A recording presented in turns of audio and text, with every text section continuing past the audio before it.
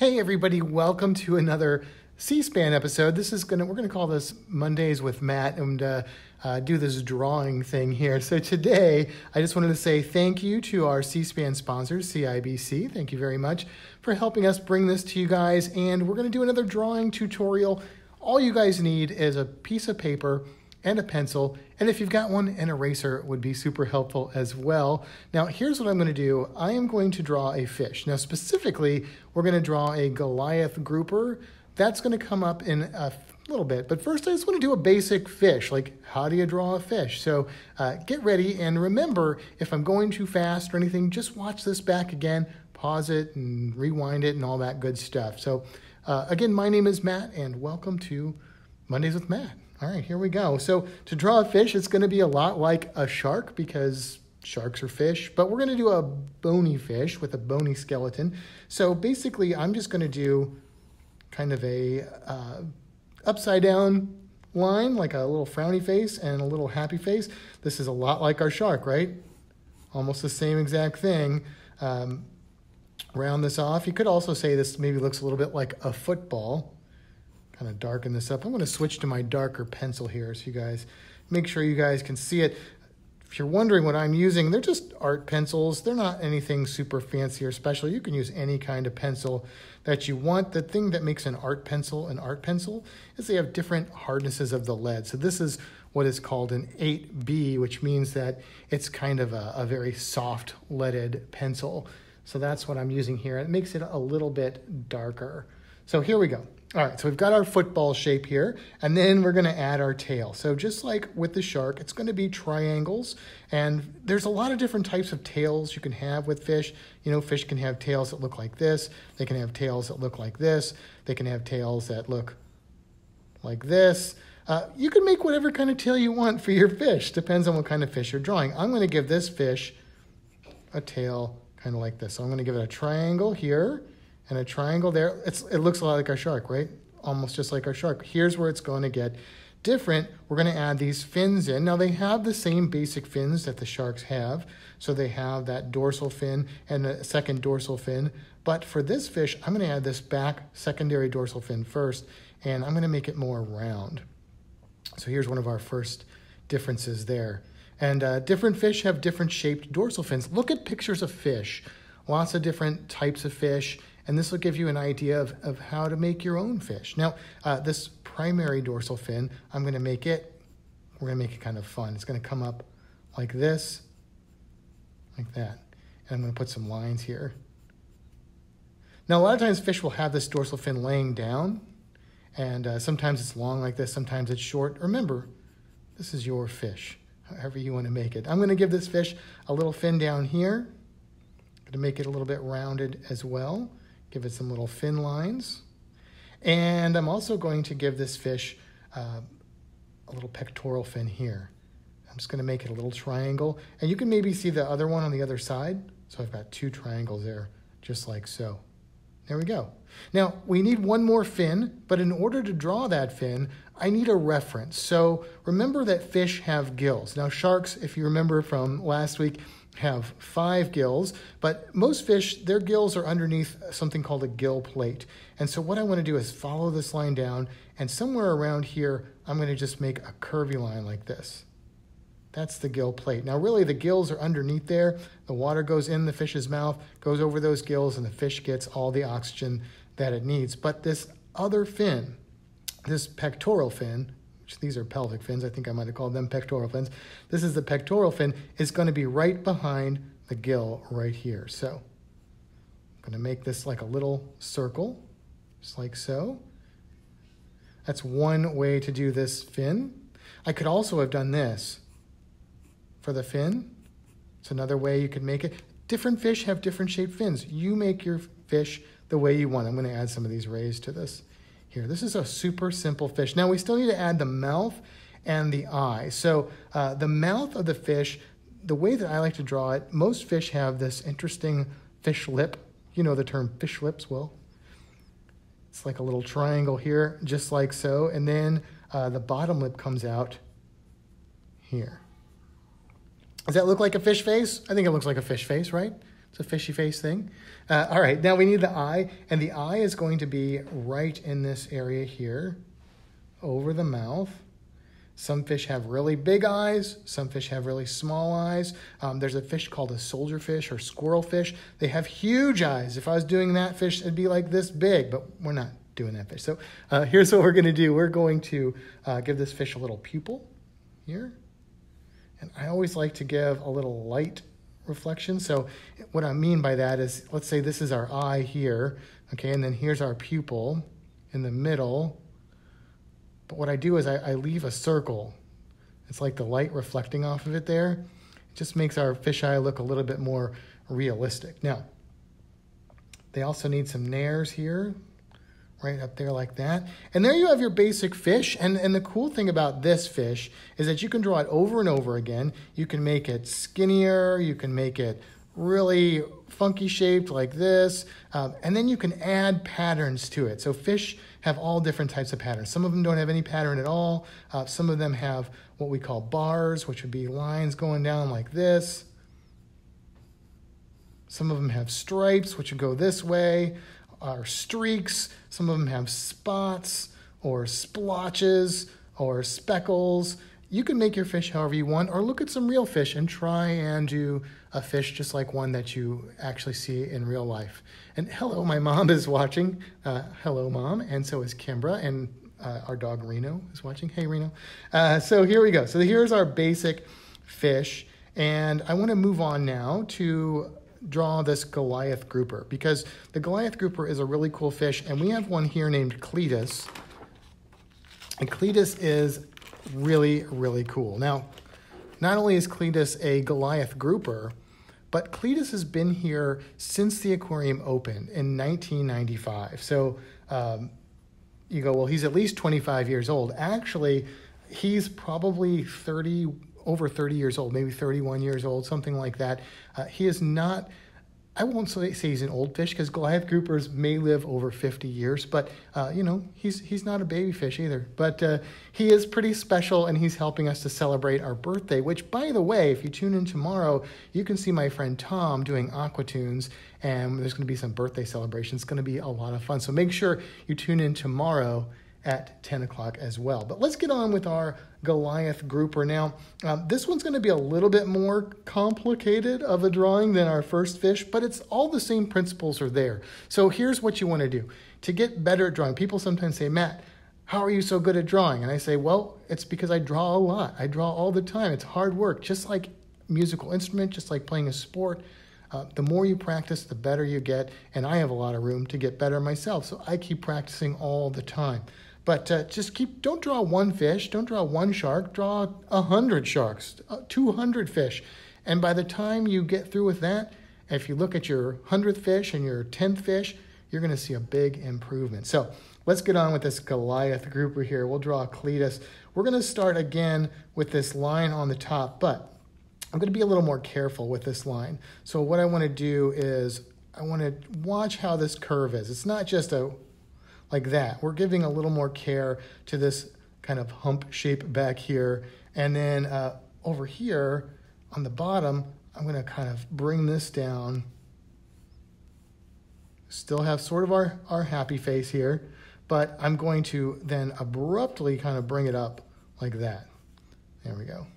Here's our general body form of the Goliath grouper. Now look, this is a fish. They have to swim through the water. They have to be hydrodynamic, which means that they're going to go through the water without as much effort. So fish that are really fast, like say a barracuda, they have a really streamlined body for really, boom, going through the water quick. Goliath groupers, they're kind of slow. They kind of just linger and hang out on the bottom. They don't have to move too fast, but they still want to save some energy. All right, so here we go. I'm going to take this tail part here. This is called the peduncle, which is one of my favorite words. And we're going to just extend this out here. And I'm just going to give this a little curve. Okay, and the tail, the caudal fin, is going to come off of this. Now, grouper caudal fins are very kind of loby or rounded. So we're going to bring this out like this. And then this is kind of a round curve. And then this is sort of round as well. There we go. Now, honestly, one of the things that helps you to draw, though, is you want to look at references, you want to look at pictures, and one of the reasons you want to do that is so that you can see these shapes, and also you can compare sizes. Now, when I first drew this, it's not really big enough. I'm looking at a little reference from another drawing I did to practice this. I practiced this. That tells you something, right?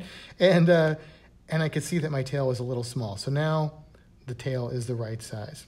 So here we go. Now we're going to add some more of these fins. Now, groupers like our Goliath grouper, they have 2 dorsal fins, but the second one starts about right here, and a lot of times they have that sort of down, so I'm just going to make it this shape. It goes almost to the peduncle there, and we'll draw some rays on that. It's our secondary dorsal fin. Up here, they have, instead of a regular fin, they have these dorsal spines, and one of the things that makes Goliath groupers different than other similar looking species is that these dorsal spines are all about the same height. So in some they're different heights, but not on the Goliath grouper. So these are easy. They're just little triangles. And I'm going to try and make them about the same height. There we go. And a lot of times they'll have these down. They can stick them up, if they're feeling like they want to be a little wild that day or something. But there you have it. Now down here they have a fin as well, and this one is kind of rounded. Kind of comes out a little bit and then sort of round right there. And oops, I should be consistent here with my fin rays, right? There we go. Okay, and now we're going to do the same thing that we did with the other fish, only I'm going to wait to do the pelvic fins as well. I'm going to get the gills on here. So we're going to come down here, follow this line under the jaw, and then we're going to come up. And the Goliath grouper, their gill slit sort of comes over like this and then sort of goes up like that a little bit. There we go. And then our fins, our pectoral fins, come off here. And they're sort of rounded, but I'm going to give this little curve right here just to make it more interesting. And then we're going to follow this around with these rays here. Now, I see some people are making requests. I will try and do one maybe at the end if we have some time, but also keep those requests coming, because if we're going to keep doing these, I will be looking for things to draw in the future, and maybe I'll draw the thing that you are suggesting. Down here now we're going to attach our pelvic fins here, and a lot of times with the grouper, they kind of keep these tucked away, but I just want to draw it so you know that it exists as a fin. There we go. Starting to look like our grouper. We need to do the mouth. Now, one of the things that groupers are famous for is having a huge mouth. I read on a sign by our Goliath grouper Cletus that he specifically likes to eat ladyfish and mackerel. That's one of the things he likes to eat here. I heard, though, that Goliath grouper don't eat clownfish, and the reason is they taste funny. All right, so let's get this mouth here down like that. Nice big mouth. Little curve. There we go. And there's our top jaw here. And here's where the eraser comes in. So you got an eraser. You can erase this bottom line. I'm just going to sort of erase mine. Another good key is to, when you're drawing these original lines, draw them light. Now I'm drawing them dark so you guys can see them. But if you draw them light, then it's easier to get these guidelines and fix it. But the mouth comes out right here. I'm going to leave it open a little bit. And they got this beautiful jaw right here. Look at that.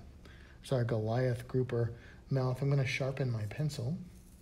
One of the disadvantages to using an 8B pencil with very soft graphite is that it goes dull really quickly. Sometimes you want a dull pencil. It's not always the best thing to have a sharp pencil, but in this case, we want it to be sharp.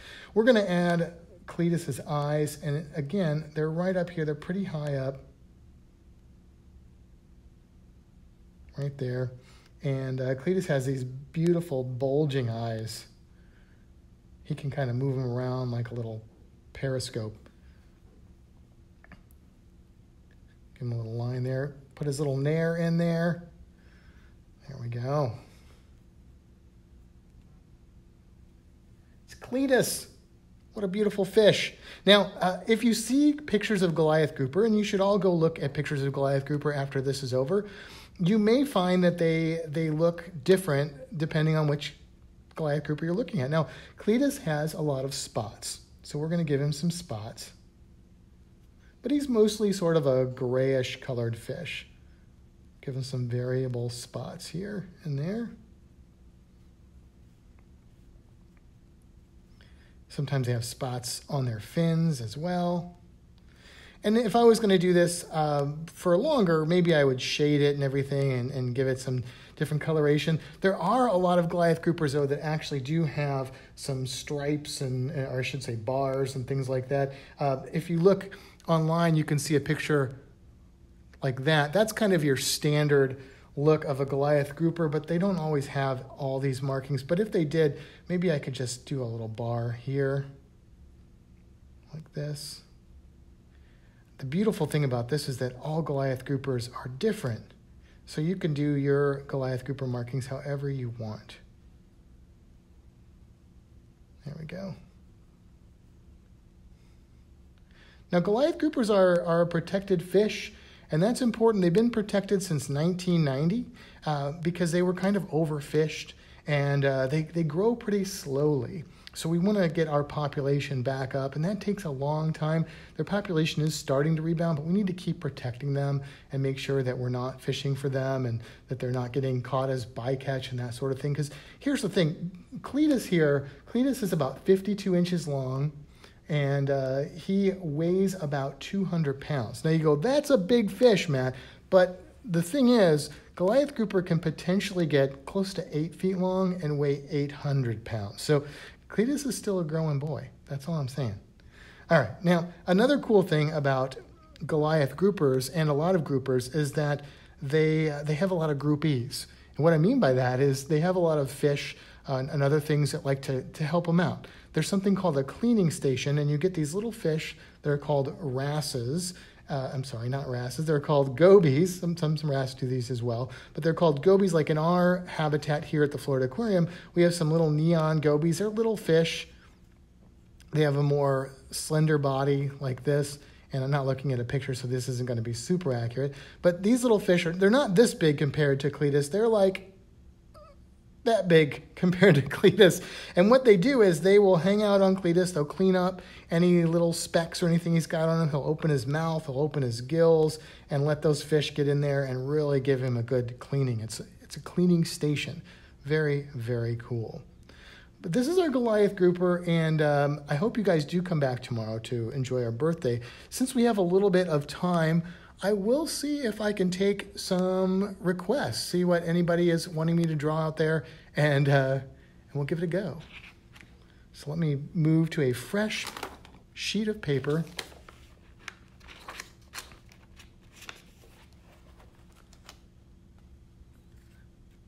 So what do we have here? I know that a lot of people have been asking for dolphins and penguins. Those are the ones I know I saw a lot of last week. So maybe I'll do one of those again. Keep in mind we can look at doing some of these in the future. Let's see. Nope. All right, I'm going to look for a picture of an African penguin because that's what we have here at the Florida Aquarium. And we'll see if we can do one of those here for you. I got to look at a reference, though. I do see the penguins a lot, but not enough to just draw it out of my memory. What happens is the more you draw stuff, you build up this sort of memory in your brain, and then you can do more things just completely out of memory.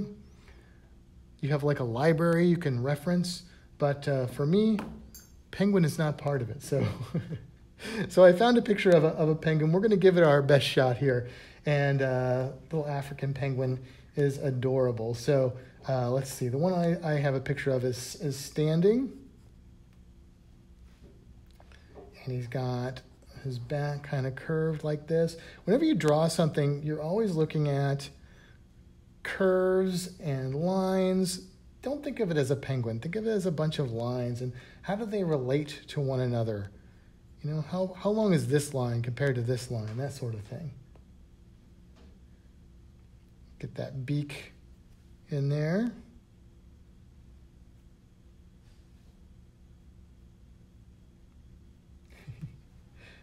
Some eyes. Give them a little highlight there. Now this penguin's probably going to look weird until I color it in though, because one of the things about penguins, of course, is that they have this very specific coloration. And if you see a penguin that doesn't have that coloration, well, it might not look much like a penguin. So we'll see what it looks like before I add some of these markings and stuff, and then maybe I'll add a little bit of shade to it, just so it looks more penguinish, penguin-like. Little flipper here.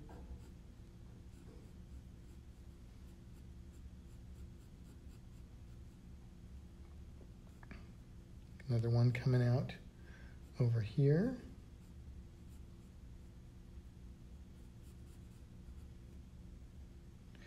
And look, here's another thing. Don't be afraid to draw stuff. Don't be afraid to take a chance, to mess up.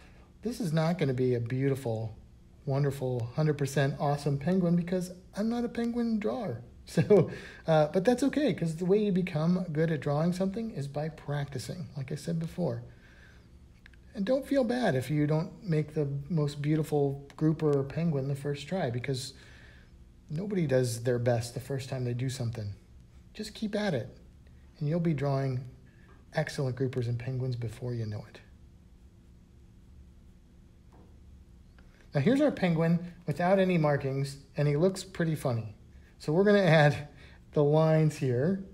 They have this black and white. I talked about counter shading with our sharks. Penguins have this as well. Pretty extreme version, right? They're like the fancy tuxedo wearers of the animal kingdom. A little bar here going around. And then his eye, which I may have made a little too high there, but we'll fix it. It's right on that line.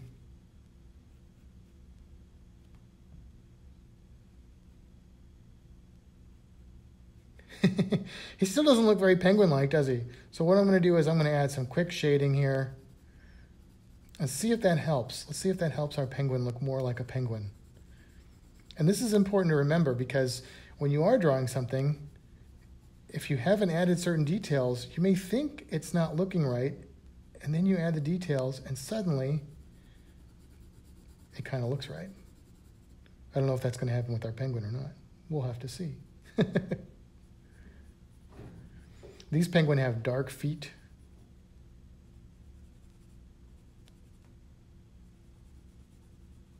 There we go. This other fin over here is all black.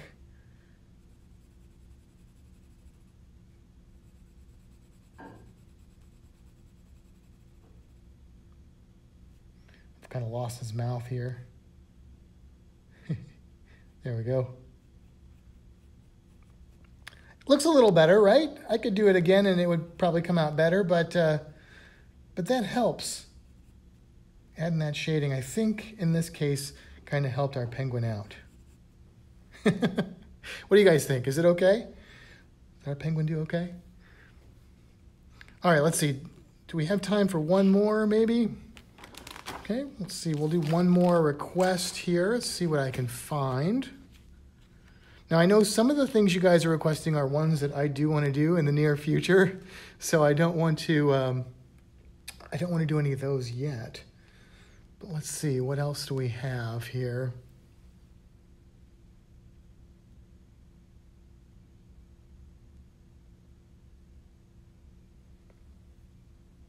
Oh, well, you know what? Let's do this. Since we're on the fish theme, somebody said Nemo, and so Nemo is a clownfish. And so I'll try and do a clownfish. Now, there's a lot of different types or species of clownfish. So we'll try and find a picture of the clownfish that Nemo is, which is pretty easy to find. They're like the standard basic clownfish that you've got out there. And just pull up a reference here. All right, so our clownfish, we're going to do kind of the same thing, only I'm going to make this nose really rounded.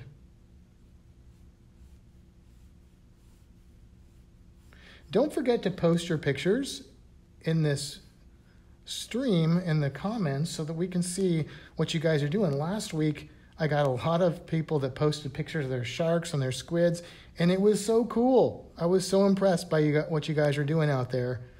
Really awesome stuff. So here's our clownfish tail fin there.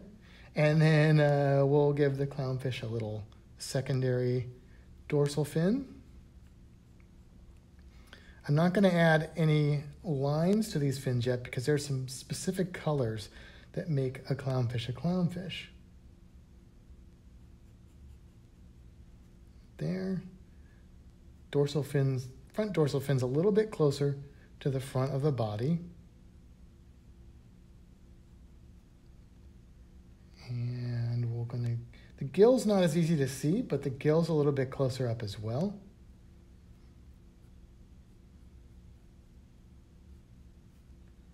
And we'll give this big pectoral fin here. All right, and then we're going to give, now the fish, this fish doesn't have a really obvious mouth, so we're just going to give him a little bitty mouth like this. Not too much detail there. We're going to give him an eye, which is going to be right around here. And for him, I might just make the whole thing mostly colored in there. Now we're going to add what makes a clownfish, which are those markings. So they have these beautiful white bars on them. They're, of course, an orange fish. Everybody knows what a clownfish looks like, right?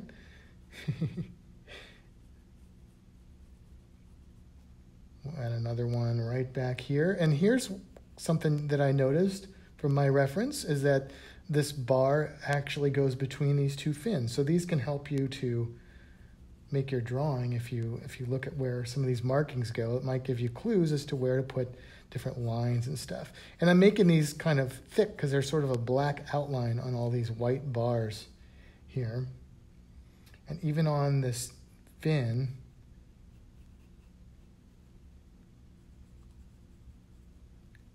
now I could add a little bit of shape there. A little bit of shape there. This one's got some black on it as well.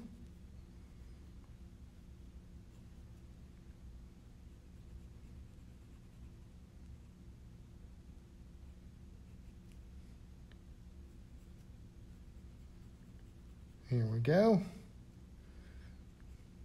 This clownfish looks a little funny. I know I already used that joke, but